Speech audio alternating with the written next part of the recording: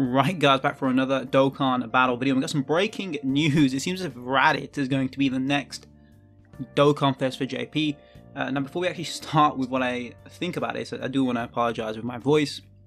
If it sounds very raspy or it sounds as if I have a sore throat sweet in my mouth, because I do. Again, my throat is very sore. So I, for one, I think I'm happy, I'm glad that an underrepresented or undervalued or unhype-ish character is getting a Dokkan Fest, right?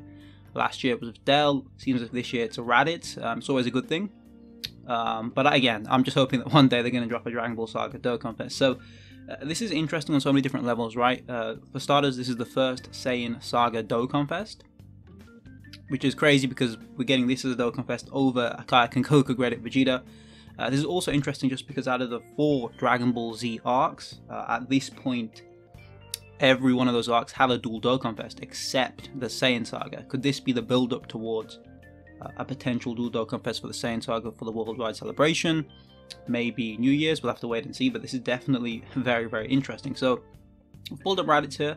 These are the current Raditzes that we have in game, and I thought it'd be a good idea to pull these units up just to see if there are any correlations or any abilities that we can draw from previous Raditzes, right? Remember, with units like Gogeta, we know that they will usually come out with the ability to be type effective or have the ability to counter, right? With UI Goku, we know that they're synonymous with dodging. So I thought it'd be a good opportunity to take a look at actually what Raditz can do. Now it's really strange, right? Because this Raditz is probably the best, right, out of the 3.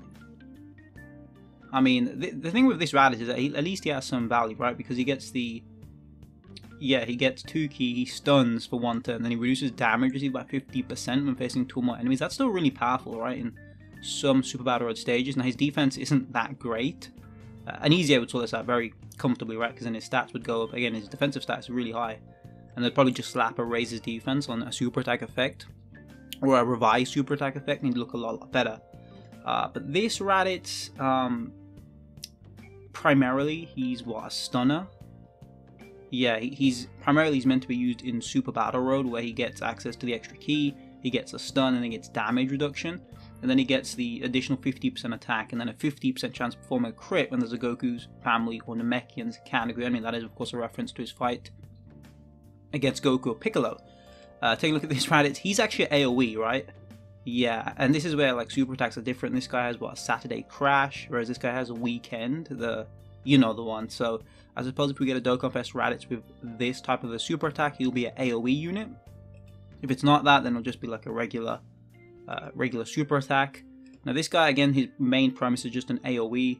He does have this debuff, which is, I suppose, semi-useful, but of course, I feel like 10% most of the time is not going to be that noticeable. You probably want to be around 20%, which is where Tech Super Saiyan 4 Gogeta and Physical Omega's debuff applies. And then we have this STR Grade 8 Raditz who just Easy Aid.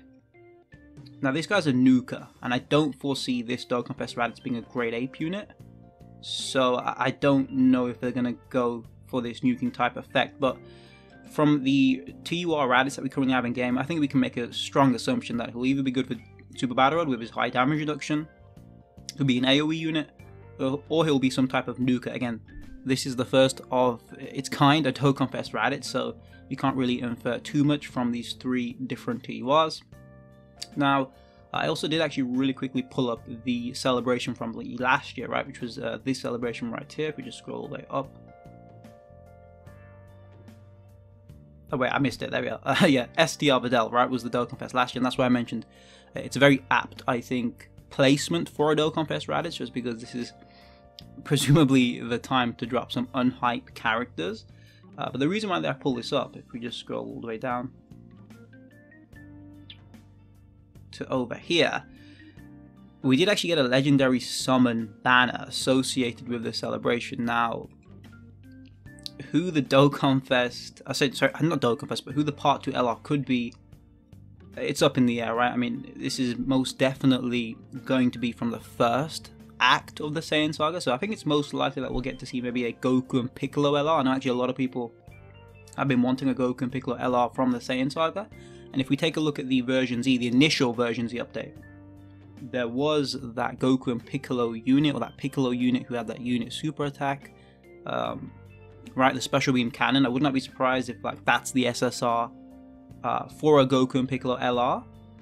So that's going to be interesting to look forward to. I suppose they could also throw in maybe like a unit super attack with a Gohan, or make Gohan a part of the card. We do actually have that STR Prime Battle LR Gohan as well.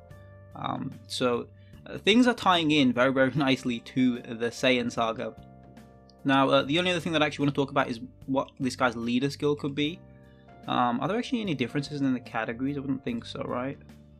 Yeah, it's just this guy picking up Giant Ape Power.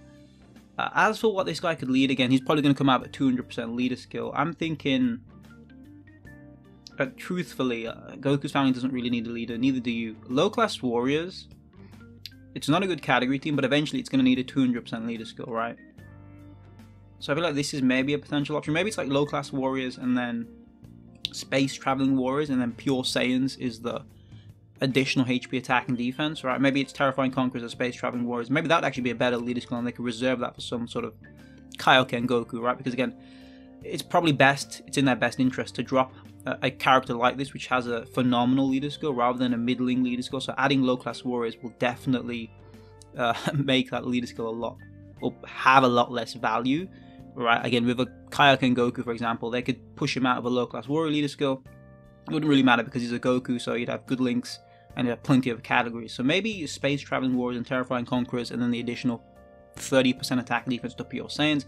If they wanted to be a bit weird, they could probably even make this the first Saiyan Saga leader, which again would be interesting. It's just we don't currently have one, so that's why I'm thinking maybe they'd reserve that for like an LR. But again, with Dokkan nowadays, they are trying to funnel out as many different leaders for a particular category, right? We have like plenty of, so that we can have plenty of options. Now, in terms of a side banner unit, my best guess is a Nappa of some kind, but maybe it's a Nappa. Again, maybe if they don't want to go for a Goku and Piccolo LR, maybe it's Goku and Piccolo as a side banner unit. What would be interesting is that if actually it was the farmer with a shotgun, that'd be very, very interesting. But that's pretty much it. I presume in terms of the schedule, we just pull up the calendar here. Okay, that one's still alright.